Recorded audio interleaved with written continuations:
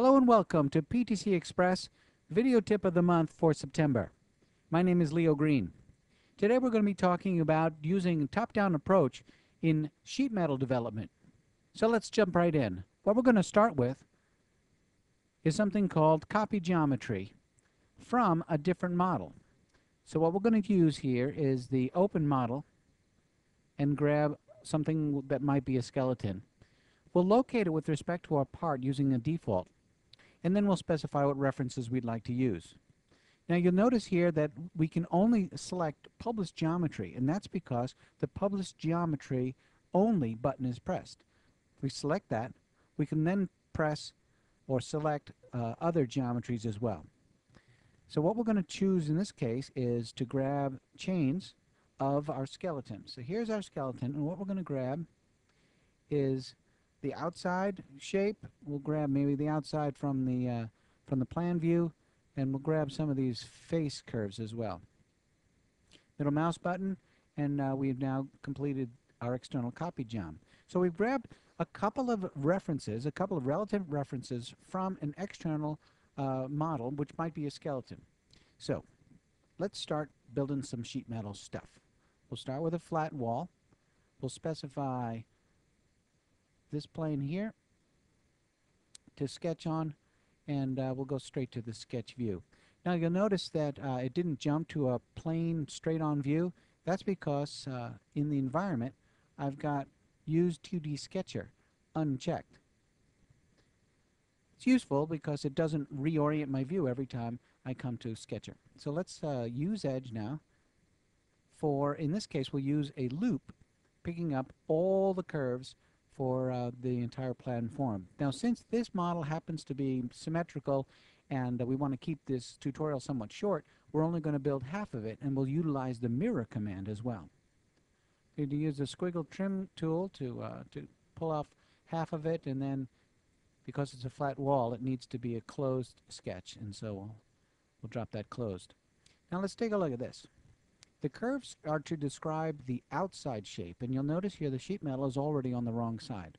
We'll bump that with the flip arrow, and then we'll change its thickness. Let's go with a 0.2 thickness. So this might be our flat. So relatively easily use Edge. Let's grab now the Create Wall, and then we'll grab an edge. Now I like to use the outside edges, and to be consistent I'll continue to use that. I want it to go in that direction, and the important thing to note here is that we put the wall on the inside.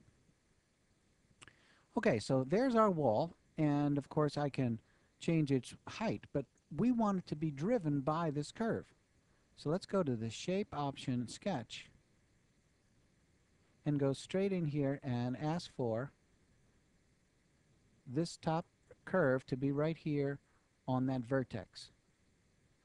Then we don't need a dimension. Okay, now in addition we want to build in some reliefs. Right now the default is a rip relief. Let's go with an knob round here so you can see what that looks like, and then increase it. I like that one best.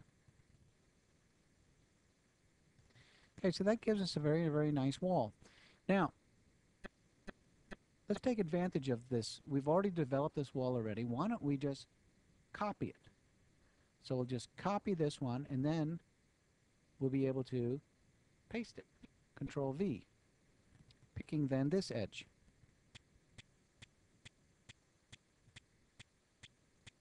See? Notice the shape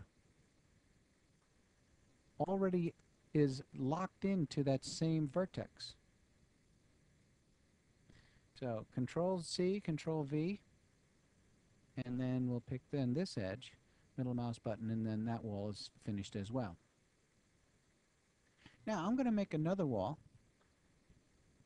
connected off to this edge here, flipping again inside the outside face or outside dimensions, and then going inside so that the top definition is defined by this curve.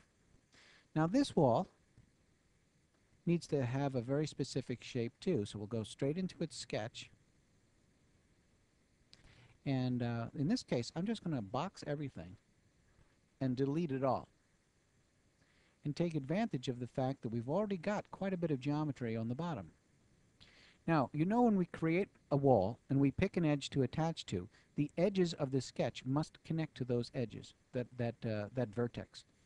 So watch this. I'm going to use edge. In this case, I'll use a chain that goes from, say, here all the way over to there. That's the edge chain that I want. Okay, so that gives us a very quick way to pick up all those edges. Now, actually, I don't really want this one. And I don't want that one. And I really don't want this one down the middle either. Okay? Now watch this. Sketch references. I'm going to pick up this reference, this edge here. And then I'm going to ask for a line to connect here. That's going to close out the bend side of our wall. And then this is going to be the open side of our wall. Call that done. And you see what we've got now. With the same rifts and everything. Makes it really easy to do. Now let's just make some regular walls here. That's the way I want it. And then edit shape and bring this down. Let's make these, let's make that 2-inch. Control C, Control V, and then let's pick this edge here. Middle mouse. So we got two of them the same. And then how do we close this out? Watch this. We'll use something here called a flange wall. Now this one is a lot like a sweep. If I pick this edge, it'll create a wall running along that edge. I can change the section. There's a number of sections here that I can choose, and one of them is called user define. I'll use the user define section, go to the sketch, and use edge again. In this case, a single, and I just want to get the curve from the copy job. Middle mouse, and there's my wall. Let's do that one more time. Flange, user define, profile, placement first. Pick the edge. Go to the profile, pick the sketch, and then use edge of the curve. Not the edge, the curve. Middle mouse, and there's that second flange. Now we're ready to mirror this whole thing to the other side. Well, let's take a look at those edges real quick. See how that plays out? Of course, if you wanted to close that up, you certainly could with just changing the way you did the sketch here. You might want to make those rips, those reliefs a little bit different. Number of different options. All of them are doable. Now, if we want to mirror this to the other side, the way that works is you pick the top of the model tree, edit, and mirror, picking then the middle plane. Middle mouse, and that gives you a very nice mirror geometry without a whole lot of references. Now it's important though that you take this mirror feature and you hide it, because it includes all datums and curves and everything else inside there. So you want to hide that, and if you want to make it stay hidden, go to your layer tree, save status. So let's go back to the model tree, and we have one more feature to make, and that is a cut that is from this face, and we'll just jump straight to use edge, and in this case loop, because we want to pick up this loop, this one, and that one. We'll call that done with a depth through next. Middle mouse, and there is our sheet metal part. Let's ask for a flat pattern real quick. Boom. Turn off the planes, and you might want to hide your copy geom.